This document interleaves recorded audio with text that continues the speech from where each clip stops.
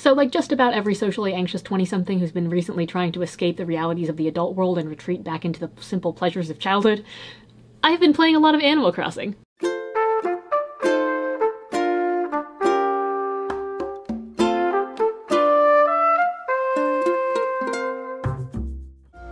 Animal Crossing Wild World was actually the first game I ever played on my Nintendo DS Lite. I would like play it at dinner, I would play it in my room once I found out that I could lie to my mom about going to sleep and just stay up playing my Nintendo DS. Tragically, I sold my DS a long time ago. I would have loved to do like a retro Nintendogs, Pokemon Diamond, Animal Crossing Wild Worlds tour, but some rando from eBay now owns all of my games. But a couple months ago, I got myself a Switch and the new Animal Crossing, and let me tell you, I was obsessed with this game for a couple months. Eventually, I reached a point that I didn't even really enjoy it anymore. I was just like chopping trees over and over again for 3 hours in order to pay off my house debt to a monopolistic raccoon with a dad bod, feeling bad about myself because my island didn't live up to the perfect 5-star islands that took over my Instagram algorithm. Which, side note, I think it's hilarious how literally in a video game that's supposed to be relaxing, we've still somehow managed to recreate unrealistic beauty standards. Eventually, I ended up paying off all of my debts and reaching the maximum house size, and then I kind of lost the plot line of the game, because what's the point of life if there aren't greater material possessions to consume and then spend years paying off debt for? Am I right, ladies? So anyhow, my Animal Crossing island is not the most perfect. Right now I have a 4-star rating because Isabelle is kind of a hard ass. Isabelle really said no to grade inflation, and also because I need to have a bunch of fruit trees for money purposes on my island, and I refuse to just replace them with other objects. But I think I did some cool things with it, so let's check it out. Also, if you're like actually a child who was just searching for Animal Crossing tours and came across this video, please don't watch this. There's a lot of adult language and references. So yeah, click on another video and come back here in like 10 years when you're a grown up. But I hope you find the Animal Crossing tour you're looking for, and you're very cool. Animal Crossing is a great game. I hope you enjoy your childhood. Okay, hello and welcome to my slightly mediocre Animal Crossing island named Toasty. By the way, I tried to match my Animal Crossing character's outfit. So first off, I thought I'd show you around my house because honestly my house looks a lot better than my island. And oh, would you look at that? My house has cockroaches. So it's just like my apartment in real life. You guys know I got like 1 cockroach in my apartment, but I heard an even more horrifying story from my friend who lives a couple blocks away. He said that he was drinking his coffee and he looked at the bottom of the mug and there was just a huge cockroach sitting there. Anyway, so I'm not going over to his place anymore. If that happened to me, I would just throw my body in the trash. It makes me feel grateful for my 1 cockroach that was on the floor and not in my dishware. Wow. Hashtag blessed. Anyhow, here is the hallway area. It's kind of awkward to decorate because it's such a large space and it has all these doors, but I really liked how the cherry blossoms floated down on this wallpaper, so I kind of just built around that, went for kind of a white theme, popped some fountain in there. I don't know. Upstairs we have my bedroom, which is kind of just a virtual version of my real life bedroom. There's a lot of light green, pink, floral themes, kind of a weird amount of wallpaper, although I can only dream in real life about having molding that's this cool on the walls. Since this room is so big, I tried to split it up with like a couple different rug areas and corner themes. I have a dressing corner, I have this kind of like chillin' guitar playing corner, I have a little artsy area, and a bed with like a bunch of crap by the bed, which I guess is accurate to my real life bedroom, and of course this absolute fucking unit of a stuffed animal. Back downstairs and off to the left, I put together this little sitting room that honestly is my favorite room in the house. I really like how this like rug, all the dark wood came together. Obviously the obscene amount of plants. I think I stacked about every single potted plant I have in the game back here. Over to the left we have this music slash recreation slash billiards room slash room that just holds a bunch of random objects that are a similar color scheme so they look nice together. I am such a hoe for herringbone wood flooring and I desperately want it in my own apartment, but since I can't change out the floors obviously, I've just been projecting onto Animal Crossing. And then to the back, would you guess it, it's a kitchen that is in the same color scheme and has all the same furniture as my other 2 rooms. For some reason, my Timmy and Tommy just refuse to sell me new items. So every single time I go to the store, it's like the same set of furniture items that I've gotten before. I've logged in for like weeks at a time and just never gotten anything new. Timmy and Tommy will just not sell me any of the actual kitchen furniture. So all of my counters here are dressers that have been turned around. This table is 2 lecture hall desks that I combined. It kind of gives me ye olde Game of Thrones Thrones vibes, like somebody's gonna get murdered at a wedding or like fuck their sister in this room. Boo!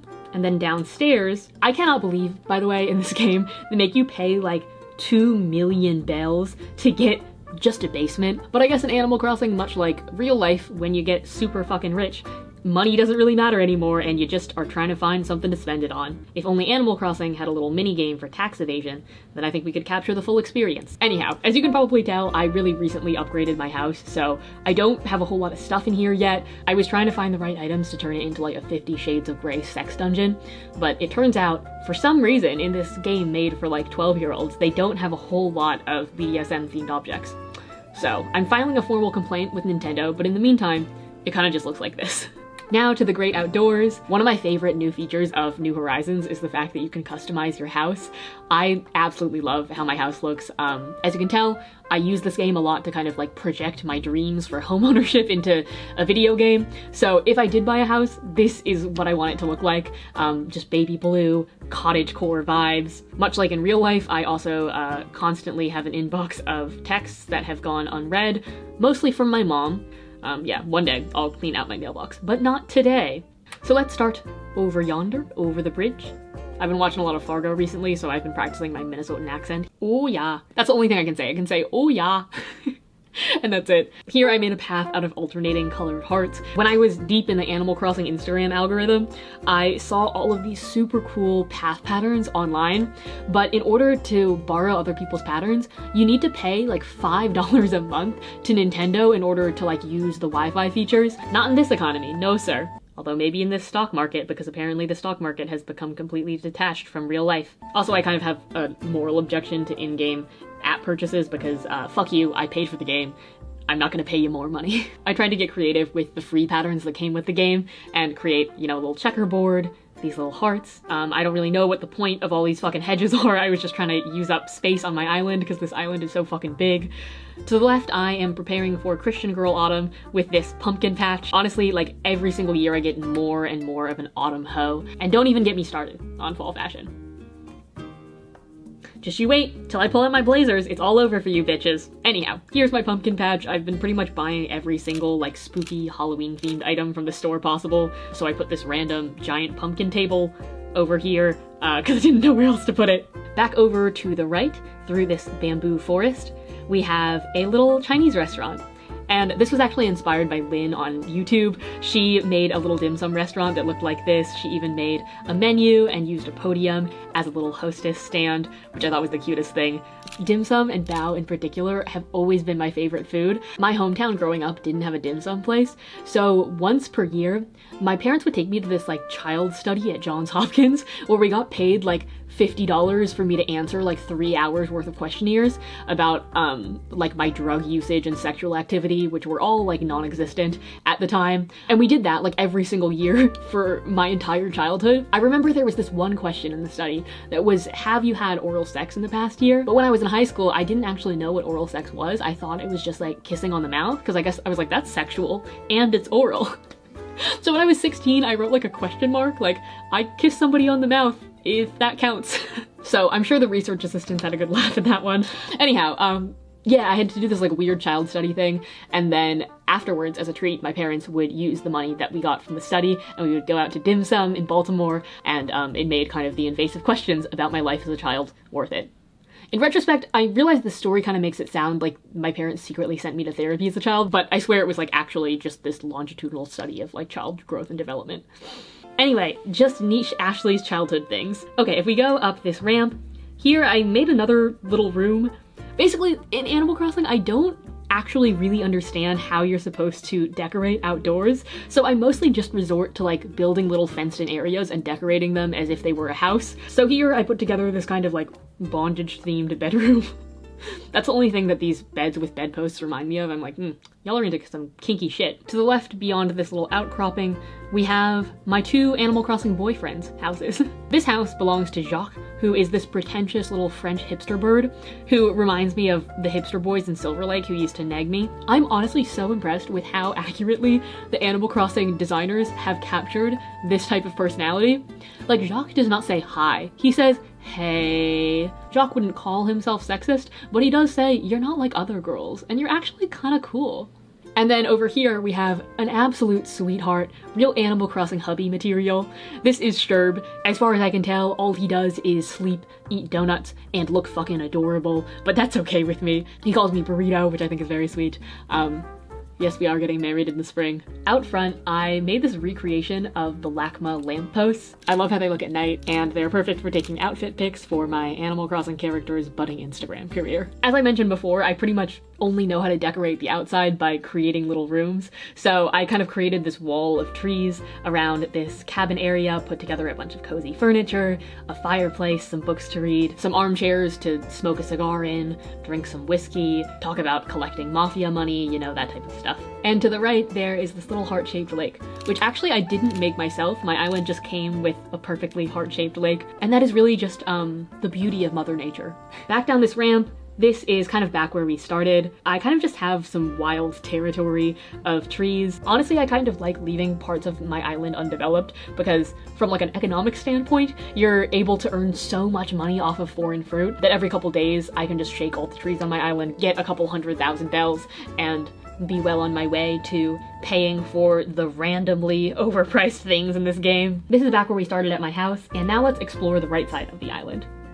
Now, this part of the island is where things start kind of going downhill and getting just like really fucking random. I kind of ran out of ideas at this point and I got kind of fed up playing this fucking game. I started having sex again, so then I didn't feel the need to take out all of my sexual frustration on a cartoon animal game. Over here, I put together a little concert hall, so I have some instruments up there, and then I put together a bunch of lecture seating to create a little auditorium. Here's the main downtown plaza area, just like a shit ton of flowers for no particular reason. I saw somebody on Instagram stack together all of these different electronics on different levels in their town, and it looked like fucking Tokyo. It was so cool.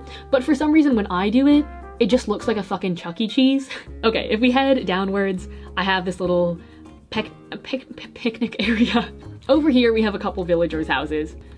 Now let me tell you about these villagers. I have been trying to get rid of them since April. I watched all these videos online for how to get rid of your villagers, and one of them said if you just build a fence all the way around their house and trap them there so they literally can't talk to anyone, go out and do anything, basically just like real life quarantine, then eventually they'll get fed up and move. But these fucking animals are quarantine queens.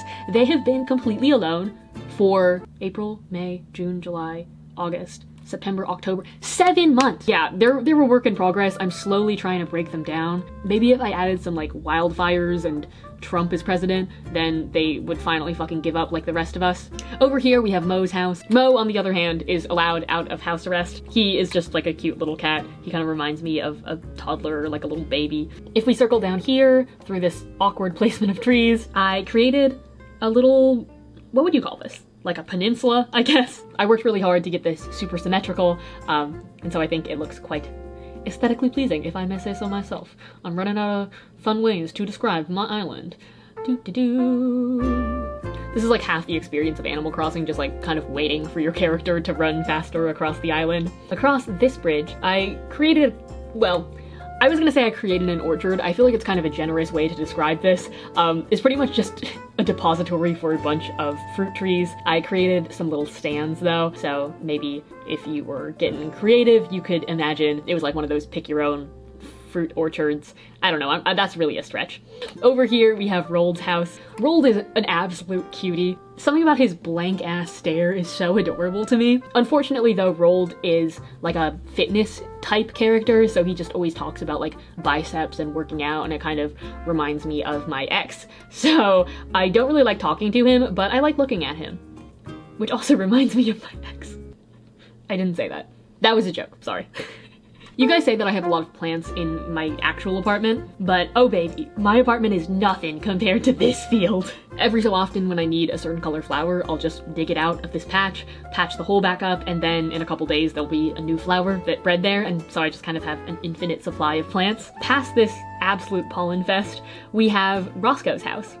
Roscoe's one of my favorite characters. He kind of reminds me of Bojack in that he's this like old, grumpy, curmudgeonly horse. In order to match Roscoe's kind of gothic theme, I planted all of these black flowers around him. And next door we have Ken. I feel like super neutral about him. I guess he's fine. Honestly, I don't really talk to my Animal Crossing characters that much. Like, I'll get really attached to one or two, but then the rest of them, I just kind of like run away. You know when some of the villagers have like something to tell you and they say, oh my gosh, hi, and they start like running after you around town? Honestly, I think that is the origin of my social anxiety, because I just like run away from them and keep running until they stop talking to me. Back across the flower field, this is where Cookie and Gale live. From the outside, they're both just like super normal, sweet, pink characters, except I have this secret theory that Cookie is like in the mafia or something. She is normally just like so sweet. She talks about fashion school, she talks about wanting to be a pop star, and then occasionally she hits you with a, I'm going to fashion school, or at least that's what I'm saying for tax purposes. Damn, Cookie, girl knows how to work a tax code, I guess. So I made this little hidden mountain in the back, which is honestly like obscenely hard to get to. I think I've done a little bit too good of a job of hiding it. But I made a little secret spa area, and there's a go board so we can play games. You know, skinny dip, just me and Sherb. If you go around this side, there's also a telescope, so you have a great view of the island and you can watch the stars. So yeah, that is my Animal Crossing island. Thanks for hanging out with me. I hope this proved to you that all Animal Crossing islands are beautiful, and you don't need to compare your Animal Crossing islands to the unrealistic Instagram standards of Animal Crossing islands. I'll see you guys soon. Bye!